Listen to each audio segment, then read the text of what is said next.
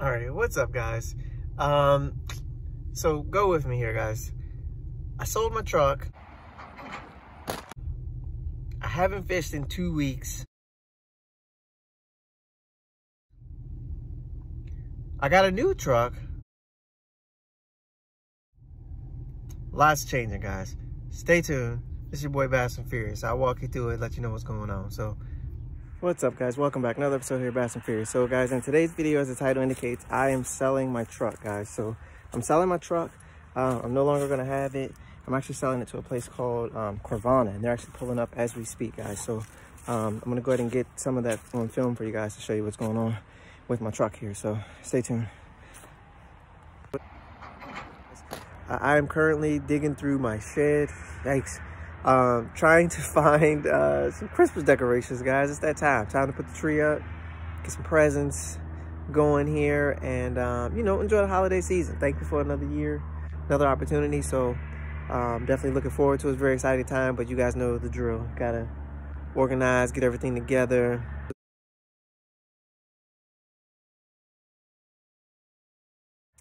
Get the little ornaments going and whatnot, so should be fun. Like the intro for the video kind of talk to you guys about, I did sell my truck. So you guys have seen my Dodge Ram in a bunch of videos. If you see me around town, see me out there with the Ram. It was a 2016 Dodge Ram pickup truck. I've driven it for the past 5 years, I think.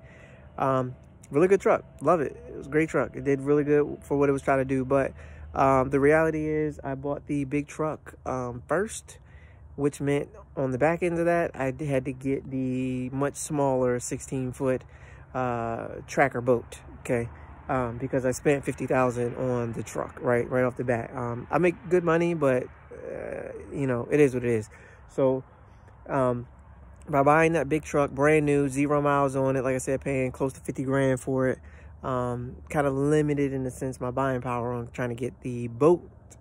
So I ended up buying the boat that I could get.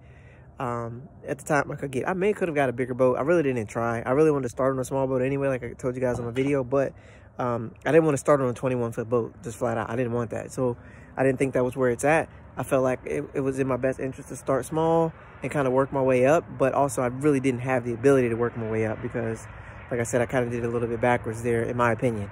Some people might think I did exactly right. I just wanted a nice truck, and I went really big on the truck. I could get that same truck today for like 20 grand. So was it worth 50? Did it do anything magical or special? No, it didn't. So it wasn't.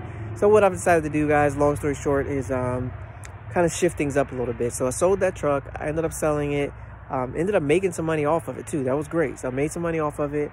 And then I turned around and bought another truck. So bought another Dodge Ram. Take you guys here. There you guys go. Now, you're asking yourself, what year is that truck? Yeah, it's a 2002, guys. A 2002. Now, for anyone out there that has any common sense in the world, you do know that the cost for a 2002 Dodge Ram versus the cost for a 2016 Dodge Ram varies greatly, okay? So, by that, what I'm trying to say is I don't got no more car payments, guys. That's what I'm trying to tell you right now. I don't have no more car payments. What does that mean? That means I can buy more stuff to go fishing with, and I can get that boat that I've always wanted. So that's the next move. I did do a huge amount of downsizing in regards to the truck.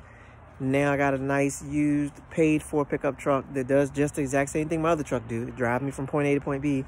I work right on my street. I don't go that far. When I do have to drive, I have to drive for tournaments, and I may get something for that. But what the world? What are you doing? You gonna say that? We already found the Christmas stuff, son. What? Well, it doesn't exist.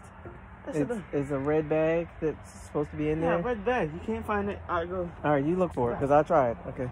All right, so I got some help, guys, for the Christmas decorations. Apparently, this guy, I guarantee you, I give him like 3 minutes, he's going to be upside down in the back of this thing. I guarantee this thing. I guarantee. Oh, I already have it. He already... Oh, Lord, he already went down. Okay, good. He's still standing. All right. So anyways, so guys, like I said, I have no more car payment. That means I can buy more fishing stuff. That means I can actually get the boat I want. So now is huge time to hunt for the right boat.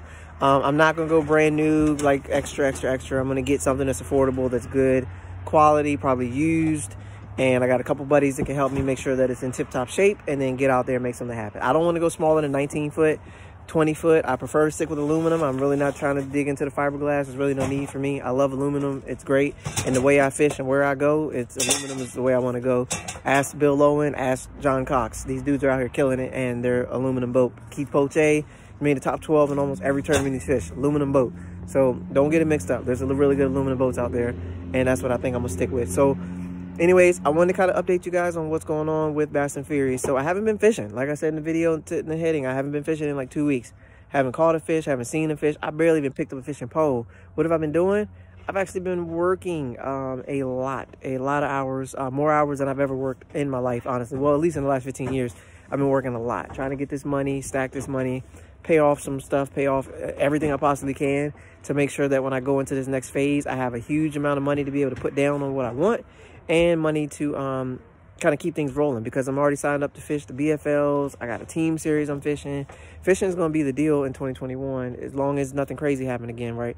We're going to be going for it. So that's the plan, and the goal is to have everything lined up, ready to go. So like hotels, trip, all that stuff booked and ready to go for the season, so there's like no stress at all. So that's kind of the goal. I want to show you guys as well. All right, here, let's a quick update on the search. He is searching. You guys can see I got a lot of work to do. I've been doing a lot of fishing. I ain't been doing a lot of shed cleaning.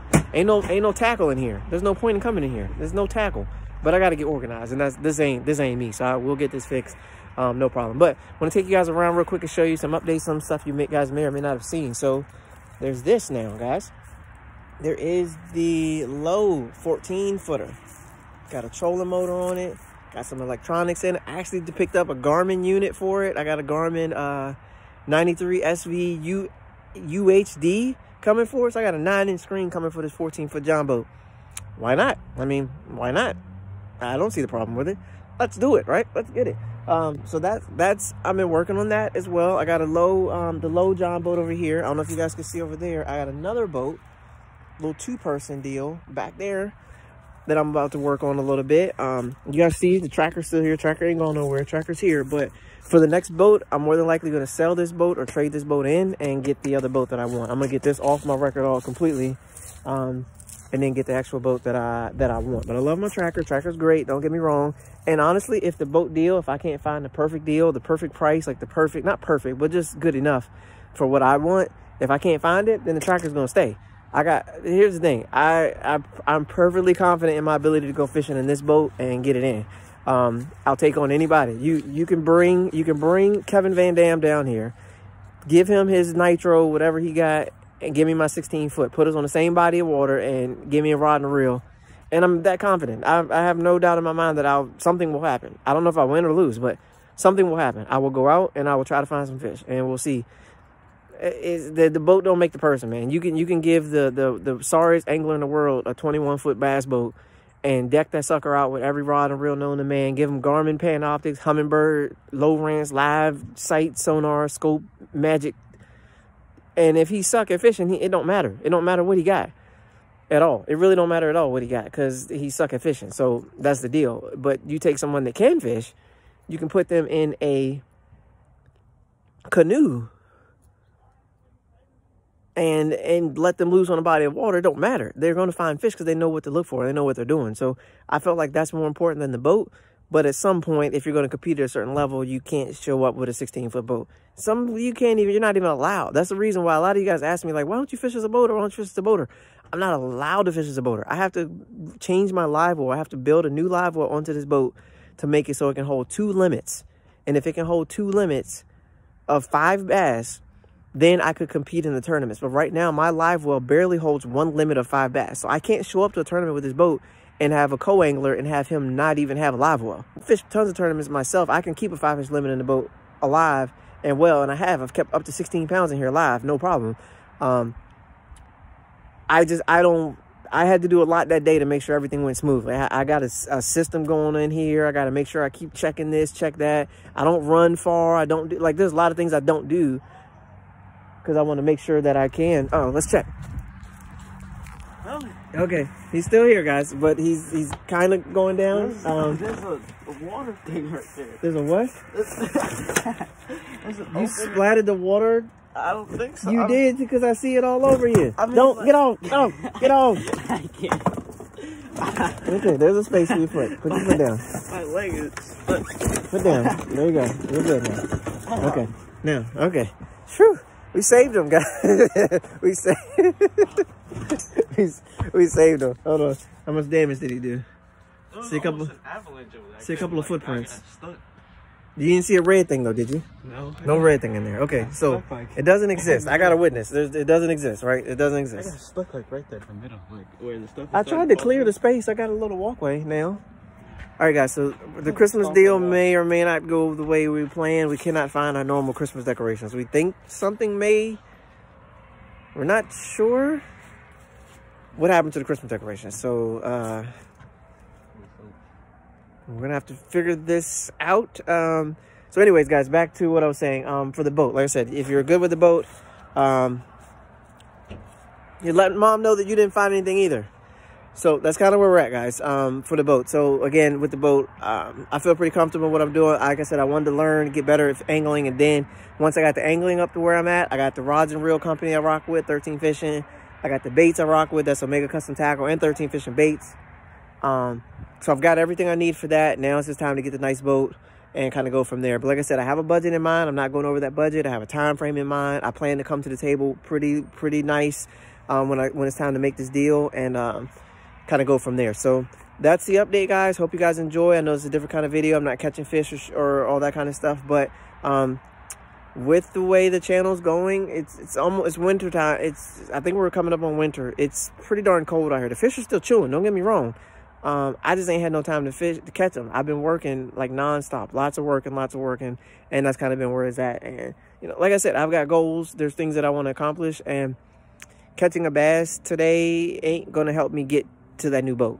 Just flat out. You see what I'm saying? Like, it's very important to catch fish as much as you can whenever you have the opportunity. But again, if you have goals and things like that you want to do, spending 3 hours catching fish at the same place that I always catch fish at all the time ain't gonna help me get to that new boat. So we're gonna work on that. We're gonna work on the new boat. Again, paying off a lot of stuff, really doing the best I can to try to make sure that my family's comfortable and that we're in a position where we can succeed. That's really what it's all about, is putting yourself in a position where you can succeed. There's no point in me buying a new boat and then going into debt and then having to call 1-800 we need money now. Like, there's no, you see what I'm saying? There's no point in doing that. So get your stuff in order, get it lined up, and then you just enjoy yourself. You know what I'm saying? Enjoy yourself. As we all have learned this year, if there's one thing we have learned this year, is that life is way too short to spend it dealing with a bunch of foolishness. So enjoy yourself, enjoy your family, enjoy your friends. Take the time that you can, do it safely, responsibly, but just you gotta enjoy it. Like, you have to enjoy every minute that you're here, every second that you do, that you gotta enjoy it and make the most of it. So as always, guys, I appreciate you guys. Like I said, a little bit different video. I've got a lot of work to do. I've got to find the Christmas tree. I don't know what happened to the dang Christmas tree. We had it, it's in a bag. We don't have like the real pine, we don't got that. We just got a tree that's in a bag, and we keep it in the bag every year, and we pull it out and then we set it up, and the tree is not in there. There's trolling motors. I'm sorry, there's trolling motor boxes, because I bought a lot of trolling motors. There's power wheels. I mean, there's a bunch of stuff in there, but it don't work. But we gotta find a Christmas tree. Come on, guys, find a Christmas tree. Matter of fact, comment below where I get a Christmas tree that's safe for a baby and a puppy. We got a baby and a puppy, and we don't want the baby to pull the Christmas tree down on the baby and then knock it over on the puppy, or the puppy to jump on the Christmas tree and knock it down on the baby. We don't want that. So we're trying to avoid that. We just need a good stationary Christmas tree, maybe made with some concrete base that can't be knocked over by a baby or a puppy, and then we'll be fine. So as always, guys, I appreciate you. Peace, peace. My Bass and Furious friends, you guys are awesome. I appreciate you rocking with me. Appreciate all the support, guys. We hit some goals this year in 2020. I'm very excited about that. Looking forward to big things on the next year. So keep rocking with me. Let's do this. Peace.